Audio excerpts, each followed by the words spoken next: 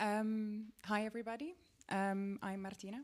So Wasim presented some of the more thematic research that the Zero X Salon is involved in. I will be taking care more explicitly of the meta side of this talk. So it's going to be relating to our structural modes of knowledge making, questions around how we govern ourselves, how our intelligence is distributed, and so on. So the talk will be divided into 3 sections, of which the first and the last will be quite brief. I'm going to try to be more concise there, because I think what I want to get to is the second part of the talk, which is going to be relating to critical organizational nodes that we are contending with in our daily operations.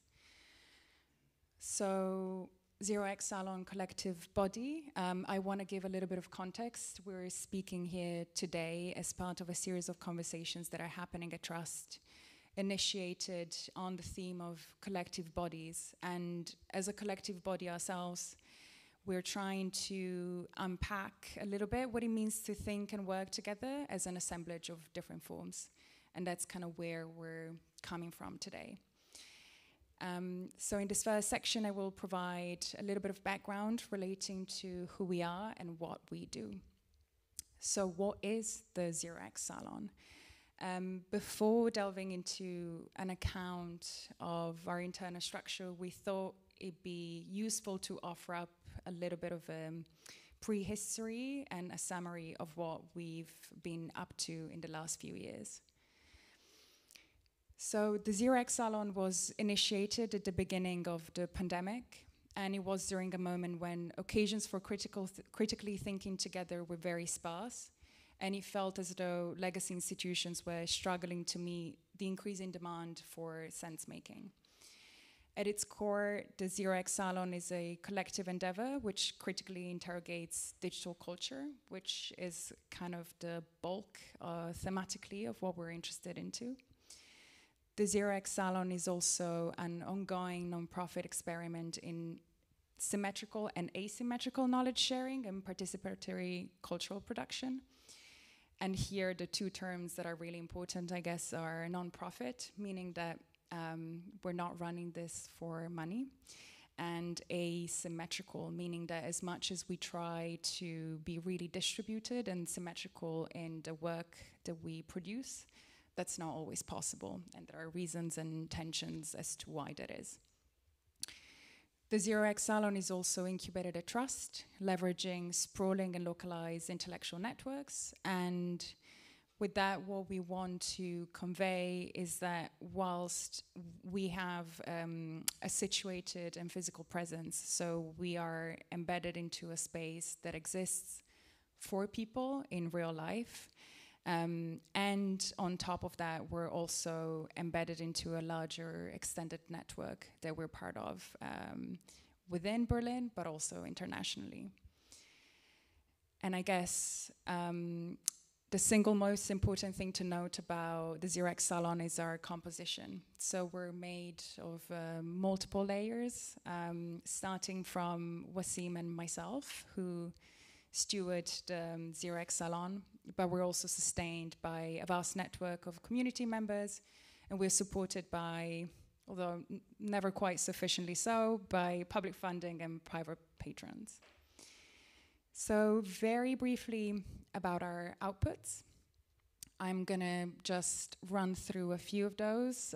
It's clearly a selection. There's so much more that we've been up to, but maybe this is not the site to do a really in-depth exposition of what those projects have been. So for the purpose of today, I want to briefly speak about our series of discourse events. These are kind of the formal cornerstone of what we do, and we run them both offline here at Trust's physical space, and occasionally online with our extended community whenever it's needed or wanted. And here we rehearse different strands of theory and culture pertaining to specific thematics that we're interested in researching further.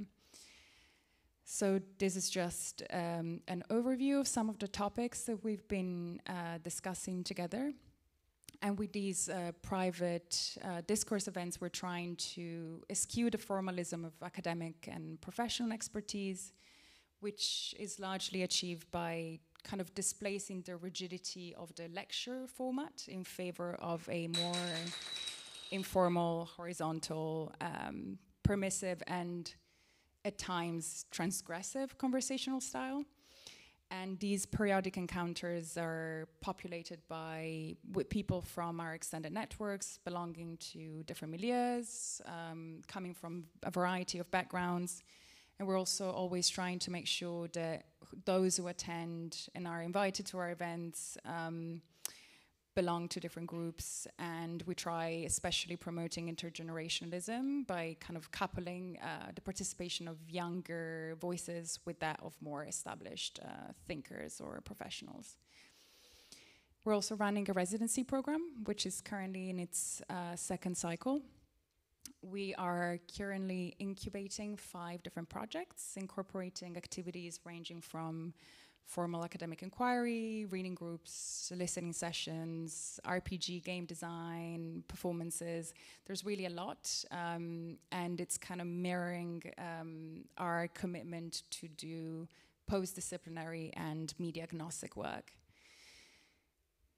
We've also, for a few years, developed, designed, and play-tested an RPG card deck inspired by post-structuralist philosophy and Zero-X Salon lore. The game acts as a ludic and pedagogic mechanism to initiate and steer post-disciplinary conversations from a variety of perspectives, trying to go beyond players' personal opinions and beliefs. And we usually refer to the game as a kind of governance therapy tools, where we're able to rehearse agreement and conflict, consensus and dissensus in a way that feels anticipatory rather than urgent. And this is the last iteration of the card deck, which is also included in an exhibition that's going to open on the 1st of November at Le Commune in Geneva. And it's called the Seashore of Endless Worlds. So if anybody's in Geneva there, please go check it out. And the last thing that I'm going to touch on in terms of outputs is a theatre play that was developed last year. And it was part of a grant awarded to the Zero-X Salon by the European Commission Starts Repairing the Present, through which the Salon kind of employed a few collaborators and created a kind of writing and working group through which they kind of designed, wrote, and staged this play, which premiered at Helsingør in Denmark last year. So now on to the critical organizational nodes, which are going to constitute the bulk of this presentation. So these are nodes that have emerged from doing this type of work, and they are around practical and conceptual knots that we're trying to undo together.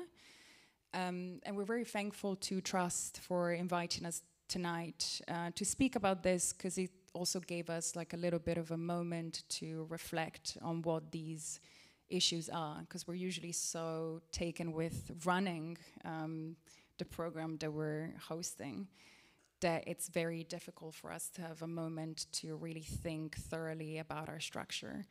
And I guess it will become quickly apparent that all these nodes are interrelated, and they're all broadly speaking to the question of what it means not only to be a collective body, but a collective body that ought to recursively self-regulate. And I raise these points, I guess, not only because there are things that we're dealing with and asking ourselves in the work that we do at the Zero-X Salon, but I presume and I would hope that they will ring true to those of us who are community leaders, community organizers, who are part of collective body, and in thinking together on how to resolve these issues. So the first juncture that I want to speak about is the tension in our work between legibility and opacity. So Wasim and I often debate over whether the nature of the project is intrinsically opaque, And what we're trying to think through together is whether a struggle for legibility is by accident or by design.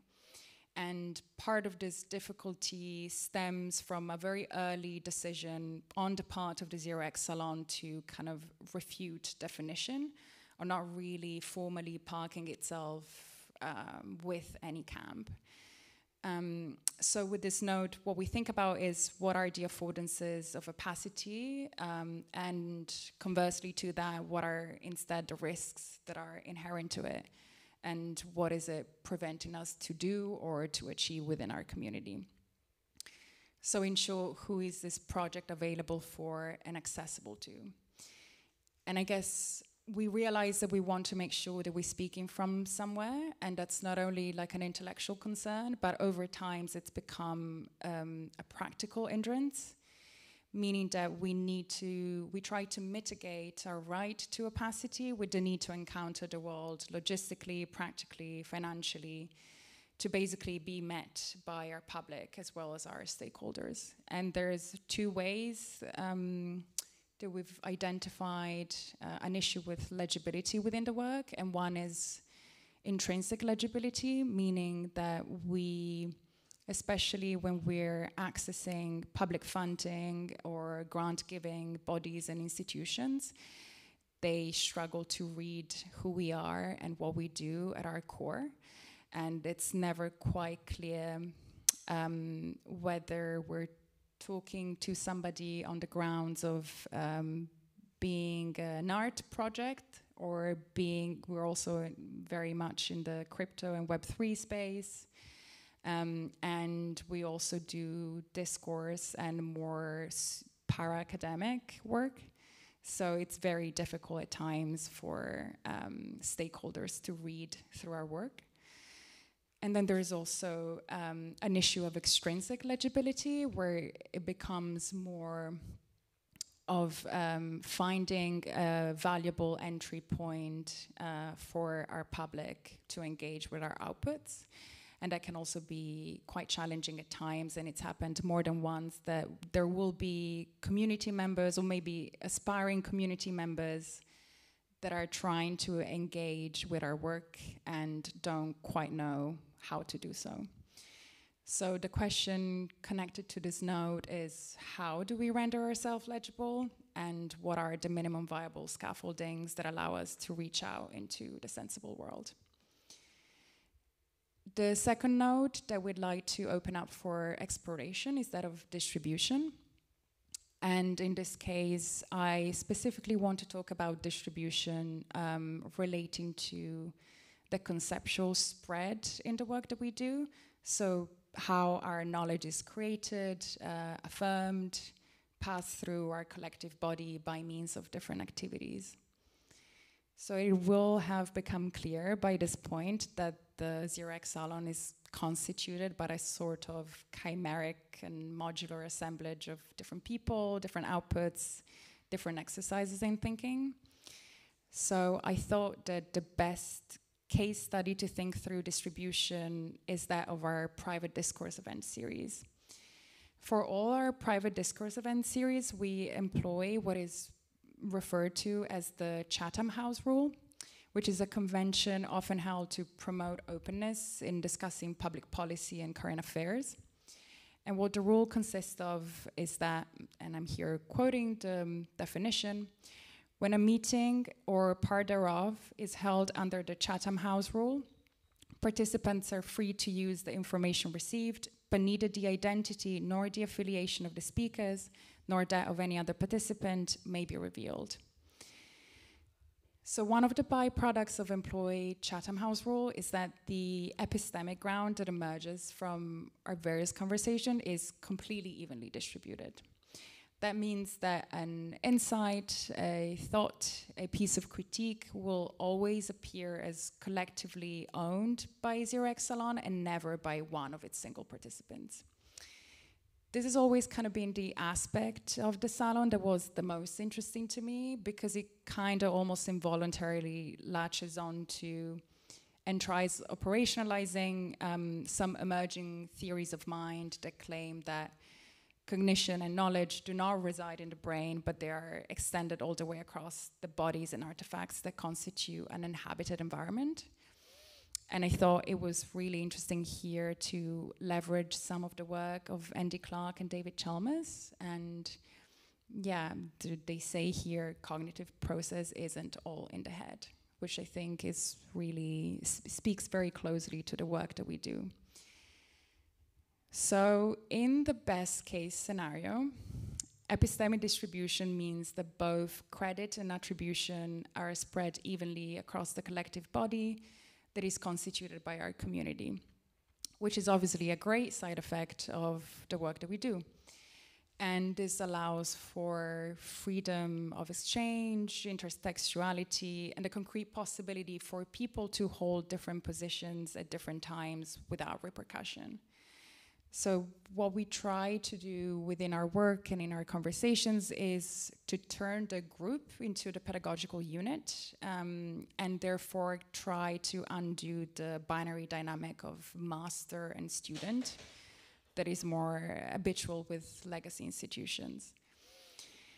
So in the worst case scenario though, epistemic distribution can look a little bit more like this, meaning that when a position gets further watered down and single agencies dissolved, we run the risk of sitting in circles, kind of bouncing the same opinion off of each other. And this is particularly true on the grounds that the people in the room are always people we have affiliations to, whether those be personal or professional. So it's highly likely that those will be people we're intellectually aligned with. And so we want to really avoid the pitfalls of homogeneity and eschew the risk of a sort of echo chambery effect within the conversations that we run. And ultimately, we don't want to be in a place where epistemic credit turns into a position where we're lacking epistemic accountability, where the stakes of the I completely disappear. So the question here will be, how do we prevent a collective body from becoming an ossified unit of sameness? The third node is constituted by the question of governance in our work. So it's a different way of talking about distribution from the side of organization. And here we mutually acknowledge that while we are a collective body, we're also very much a centralized entity, and practically speaking made up of me and the person that spoke before me. So only from that point do we extend to other fellows and residents and collaborators, and then our community.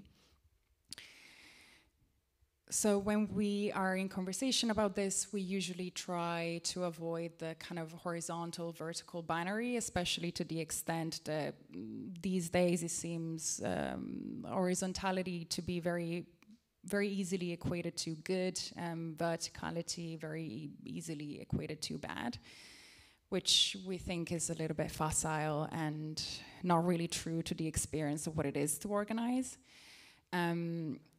So we recognize that we need to govern our body. That's just not going to happen autonomously. And so we need to employ reasonable and effective strategies to streamline and orient our efforts, which means we need to mitigate the natural tendency towards chaos, entropy, disorder, with decision-making, rules, protocols, and the like. So the way that we work is that we're organized into concentric circles, the two of us being the core, and then the first layer outside of us being a core team of collaborators who work with us very regularly on projects. And then from there, our larger community, meaning people who attend our events or engage with our work. And then the further extension of that will be the larger public that we're trying to communicate to, but at a further remove. And it's interesting for us because we notice how much the impact is back and forth. And so the outer layers can really influence and create a ripple effect into the work that we do. And the other way around is obviously also true. So I particularly wary that we're not trying to resist structural order. We're not trying to fall into the tyranny of structuralness. And so whilst that's a very defeating and parochial approach, I like instead to think with Catherine Malibu and her idea of anarchism, which she's leveraging from Pierre-Joseph Proudhon. And I thought it was really interesting to recontextualize anarchist work in this way, where she's saying basically that instead of disorder, anarchy means another order, an order without power. And I think that's a really convincing and intense encapsulation of what it is to be to do work that's orderly without power. So the question here is, how do we achieve order without power? And then finally, the last node that we want to think about is the question of scale. At what scale is it possible for us to operate? It is true that IRL community is not something that you can scale up. That there is like an upper bound to what's possible to be doing there. And strictly speaking, because it rests on human relations and intimacies, which are only possible on the level of the personal encounter. But still, we're trying to give ourselves some stakes and to think through this question from also like a political lens. And so to think, and I like to leverage the work of Italian mathematician Matilde Marcoli. She goes by Aurora Apolito in this particular paper for some reason. And she's asking the question of how does anarchism handle large-scale structures? Is there a good scaling strategy that interpolates from the small to the large? Is anarchism such a system destined to only work in the scale of small local communities? And so we're trying to address this question by the way that we think about it is we're trying to turn the 0x salon into a protocol, so to develop methodologies that are both modular and reproducible, so that we can encourage the emergence of similar epistemic networks elsewhere. So moving the ideal of scale from something that is synonym with bigger to something that is replicated elsewhere, in attendance to the condition of intellectual habitability of a specific site. So on this, the questions are, what level of scale should we be satisfied with, and what scope should our gaze be pointing at, and why? So just to conclude, what is to come? I'll just mention a couple of things. Well, the first is maybe like the most urgent, is financial sustainability, which I know is something that both, that we speak about very often here at Trust. So the way that we conduct our work is mostly through public funding. So we want to be transparent about the fact that we're undergoing very habitually the process of applying and rarely receiving funding from public institutions.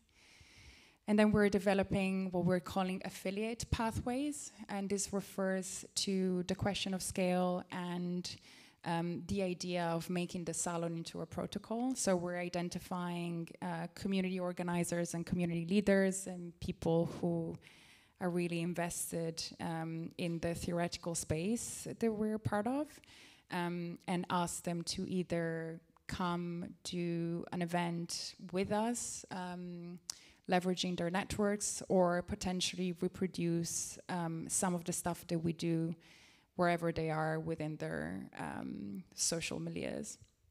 And then we'll have a few more both public and private residency events. And then finally, there is a few other projects in the pipeline, and one of which is a further iteration of our RPG card deck for the purpose of Web3 governance. Yeah, so this is us. Thank you for listening. It was a pleasure to be here. Thank you, Trust.